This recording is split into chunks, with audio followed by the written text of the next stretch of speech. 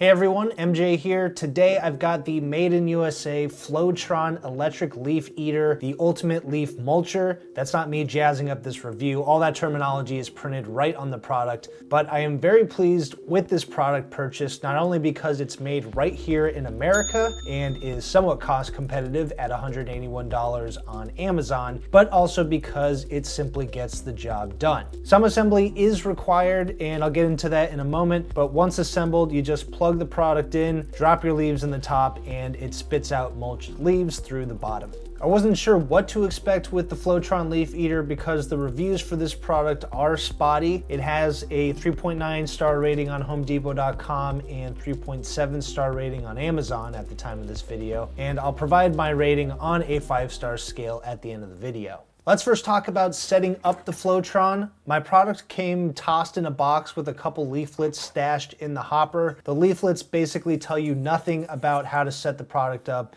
So for the most part, you're on your own figuring out how to get this thing assembled. It's not rocket science though, so have faith in your ability to snap plastic together and tighten things down with some screws. Like others in the review section for this product, I did hit a snag trying to line up the plastic tabs for the top funnel piece to get it all to click together. I also didn't totally know what screws went where, but eventually figured it out. I think the roadblocks I encountered while assembling this product would have easily been preventable with better illustrated step-by-step directions included in the leaflet or in a separate booklet. Even with the hangups though, I still put this thing together in around 20 minutes. Once assembled, the product is very straightforward to use. You've got a male inlet port to plug in a 14 gauge extension cord, an on-off switch, which according to the product description includes a resettable circuit breaker, and a sliding control lever for adjusting the size of the leaf mulch particles or for improving the performance of the mulcher based on the type or condition of the leaves. For example, you've got a setting for wet leaves, grass, and thatch, which opens the aperture of the shredder, as well as 3 separate settings for dry leaves. Finally, you have a pine needle setting for the smallest aperture to ensure you sufficiently shred these smaller particles. You also have a cool little hidden storage compartment area, which I found was most useful for storing replacement string for the cutting lines. The adjustable pressure knobs that attach to the metal legs let you adjust the cant angle of the mulcher simply by twisting the little pieces of plastic on the side, which comes in handy when you're working on a hill like I was and need to tilt the machine to make it more balanced or more upright, or to just change the angle of the funnel in the hopper to make it easier to throw leaves into. Finally, the leaf eater comes with an attached elastic cord that wraps around the bottom of the machine, which can be used to secure yard bags, allowing you to mulch directly into the bags instead of on the ground. I haven't taken advantage of this feature yet because I just let my leaves mulch directly on the ground and then spread my leaf mulch around my yard with a rake. Alright, so with the assembly and specs out of the way, let's get into how this thing performs on the job. I live on a wooded lot, which means it was easy for me to rake together some leaf piles and put this thing through its paces. Initially, I was just picking up leaves by hand and dropping them into the hopper, but I quickly realized this method was inefficient as I was dropping unmulched leaves all over the place and not scooping up many leaves to drop into the funnel. I then switched to dumping bagged leaves directly into the hopper, but this method didn't work great either as it overloaded the funnel and made it hard to remove sticks and twigs, clogging up the machine. In the end, I found the best method for maximizing efficiency was using this little mini rake attachment that came with my larger rake to help me scoop leaves from the pile and drop them into the mulcher, while also using it to shuffle through the leaves inside the funnel and dig sticks out before they fell into the cutting lines. This brings me to my next point, sticks and twigs.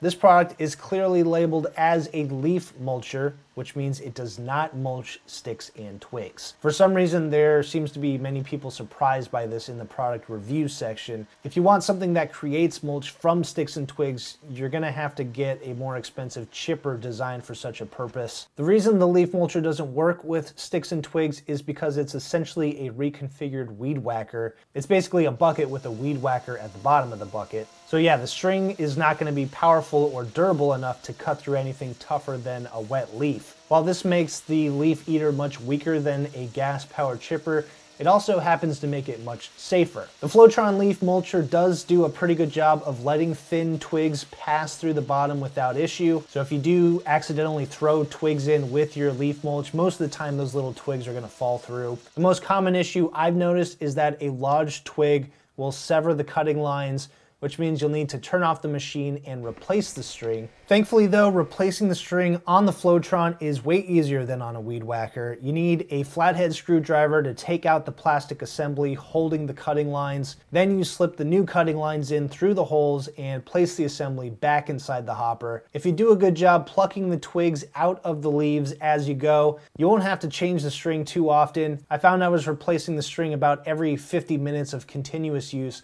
with the string replacement taking around 30 seconds at a time. I saw several people recommending you buy a roll of weed whacker string instead of purchasing the more expensive cutting lines from Flowtron. The Flowtron's biggest drawbacks are that it's tethered to an extension cord, which means you can only take it as far as an extension cord will go from the nearest outlet. Though I did buy a nice 100-foot 14-gauge extension cord to increase my range, and the fact that you have to constantly bend down to scoop up leaves to then place in the hopper, which does a number on your lower back and legs. However, these are drawbacks of any electric cord powered top fed leaf mulcher. It's also loud and creates a dust cloud during operation, which means you'll want to wear eye and ear protection as well as a mask to protect yourself from all the flying particles and all the noise. To sum up this review, I found this product to be exactly what I needed to tackle the endless leaves piling up on my property. It reduces yard waste particles by up to 30 to 1, which means you'll either use less yard bags when cleaning up leaf piles, or the leaves on your property will decompose into soil faster if you mulch and spread them on site. Overall, the product is well built and built right here in the USA and is a reliable machine for mulching leaves. So what do I rate this product? Overall, I give the Flowtron Electric Leaf Eater, the Ultimate Leaf Mulcher, a 4.3 out of 5 stars. If you want to purchase this product for yourself, go ahead and use that link in the description of the video. Thanks for watching this video. If you enjoyed it, don't forget to like this video, hit the subscribe button, and turn on notifications.